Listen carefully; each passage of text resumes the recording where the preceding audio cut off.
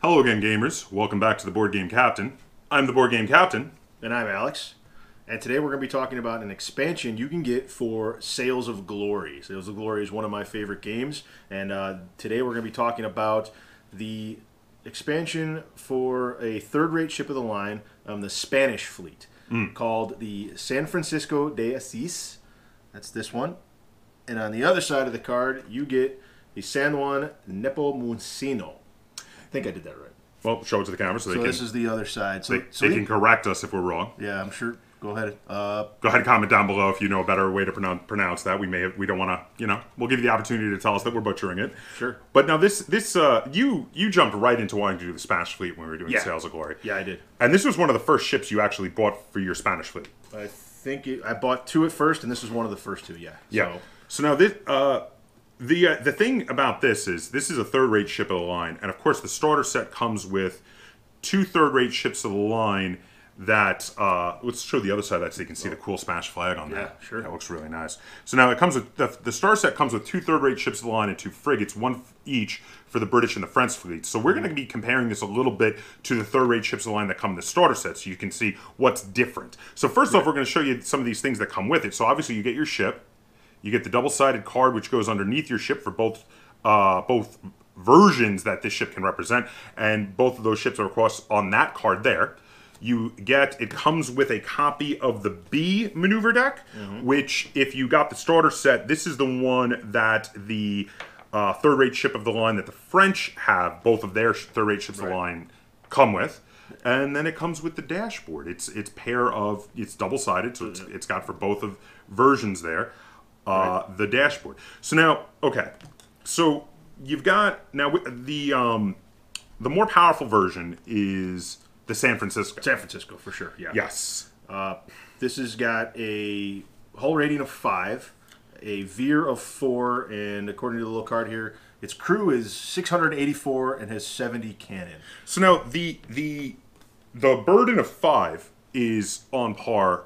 It's the same as the two third rates that come in the starter the British set. And the French third rates. Well, all 4, because each one can be 2. Thing, but all of them are burden 5. So all the third rates, and this one is exactly the same as those. But it's a little less maneuverable. Yes, it is a veer of 4 for both versions of the Spanish third rate. Whereas the British have 5. And the French have 5 as well. The French have 5 as well. So this one, it uses the B deck, which it itself is slightly less maneuverable than, I believe it's the D deck that is the British counterpart. Yeah. The B deck, the French one, is slightly less maneuverable. It's very close, but it also, with only a veer of 4, that really reduces how hard you can turn from one side to the other. Right.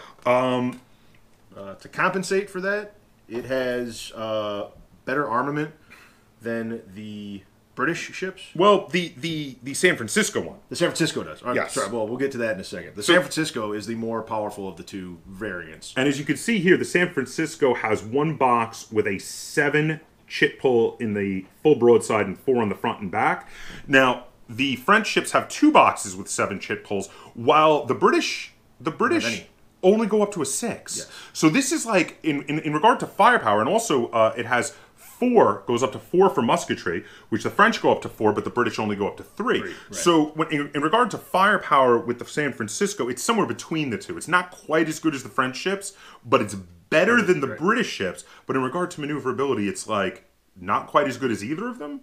And maybe significantly less than the British. The British are much more maneuverable. The decks are much different. Now, the other version, though, the San Juan, this is weird. This one really interested me. So the San Juan is much weaker in regard to firepower. The San Juan only gets 1 box with a 6, which actually makes it significantly weaker in its firepower output than the British ships, which are already weaker than the French third-rate ships. So now, if you're just playing this for fun, this would, both of these ships. The one ship, if you're just playing this for fun and you're just throwing a couple of ships out on the table, the San Juan would be significantly weaker than any of the ships in the starter set, while the San Francisco would be somewhere between the British and the French ships in a strange middle ground. Yes. But if you're playing this for points, where are the points at with this? So the San Francisco is a 139 point ship. This compares to the both of the British variants of the third-rate ship of the line. The Defense and the Vanguard are both 135. Yes. So it by point value, the San Francisco is a better ship. But it makes sense. It makes sense because it's more powerful, and it's almost it's not as maneuverable, but I think obviously it's close enough. Obviously, the power difference, the firepower difference, more than compensates for its maneuverability problems. I agree. When compared to the British, certainly in the point value, it reflects that. But at the end of the day, it's only 4 points more than a British third-rate ship of the line. And now the French ships, though. So where are they? Oh, I'm sorry, I didn't mean to cut you off. So it outguns the British ships of the line on the third rates for only 4 extra points. And all you do is lose a little bit of veer. A little bit of veer, right? So that's why I think they're more directly comparable with the British ships, and this version is at least. The French, however, their third-rate ship of the line, their variants are the Aquilon and the Généreux. I may have done that better or worse than the Spanish.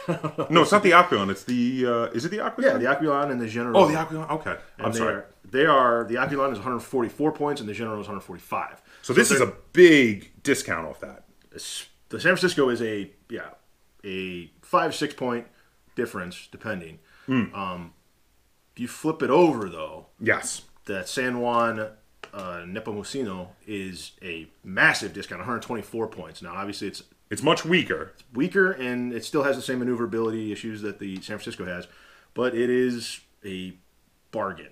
It's a crazy bargain. I mean, you could still get, you still have one chance before you get hit of getting 6 chit pulls on your enemy. You're still a burden of 5, so you still have a fair amount of damage you can soak up. Right. And you get a lot less points. At one, was it 124? 124 points. Versus the most expensive of the French ships is what? 144.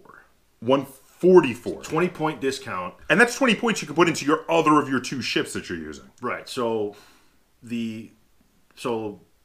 across the board, this is a compromise ship. This expansion is a compromise ship because it's somewhere in between the French and the British.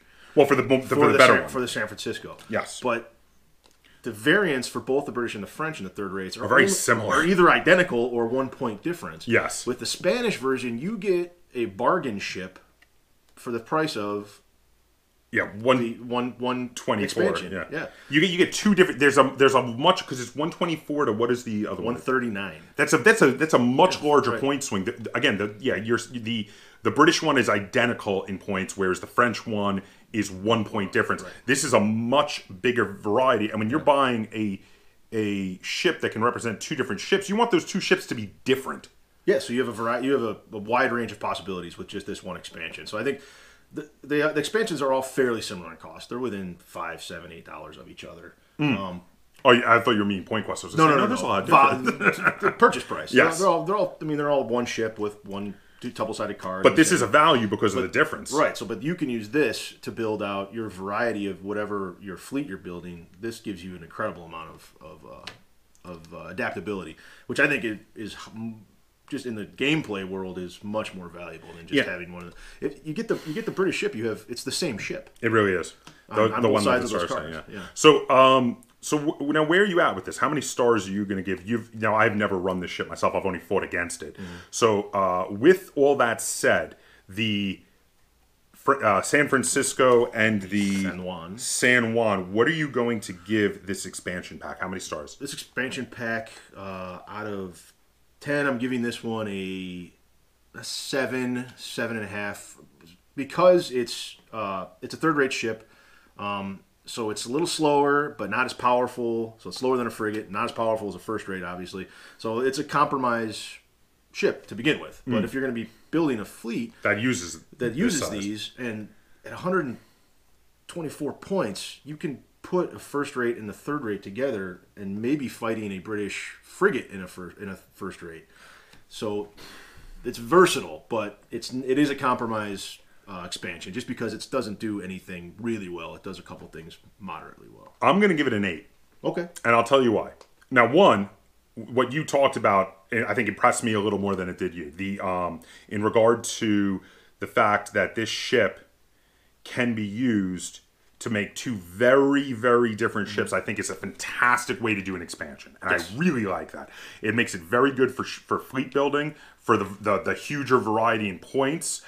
For sure. In addition, I'm only not going higher because of some of the limitations of the more powerful version. I would have liked the more powerful version to be just a touch more firepower, especially since it took that hit in the VIA rating. If this had been a little bit, if this had 2 boxes with 7s, I think this would have gone from an 8 to an 8.5 or even a 9 for me. But where it is now, just with the incredible amount of variety between the two, I think it's a really good ship. I think if you're collecting the Spanish fleet, it's a great ship to have. It's one of the first ones I bought because of that. It is, like I said, it's extremely versatile. It really is 2 different ships. It really is, yeah. And the only problem, if you'd have made that 2 7s, 2 boxes of 7, damn it, there's be no reason to buy the British fleet. Well, it would have been, at that point, it would have been on par power-wise with the French, but with less maneuverability than the French. Right. But, I mean, I know they are also trying to keep these somewhat related to the historical accuracy, though there is some dispute online as to how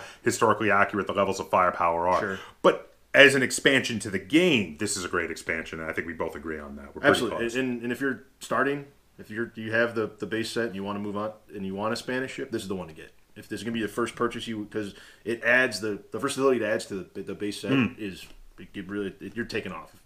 If you wanted to mix and match nationalities, that'd be fine. There's nothing wrong with that. Well, yeah, I mean, at different points, these ships fought for either side of the war. I mean, the Spanish fought both against the French before they were conquered, and then some of them were on the French side at the Battle of Trafalgar, I think, if I'm not mistaken. Feel free to correct me. Yeah. I'm not certain. I will not take an opinion on that. I'm not. I don't know. I think because once they were conquered, a lot of those ships were pressed into service on the French side. Right. So, and you do see that happen a lot. A lot of they used to like to, rather than destroy them, capture ships as prizes and use them. So yeah, you can mix. I don't think there's anything wrong with mixing different countries as long as you have a scenario where it's going to be acceptable. Sure. So there you have it. That is our review for the San Francisco de Asis and the San Juan Nepomuceno. I think you did that really good. Okay. And that is our review. That is where we're at. 7.5 and 8 stars respectively.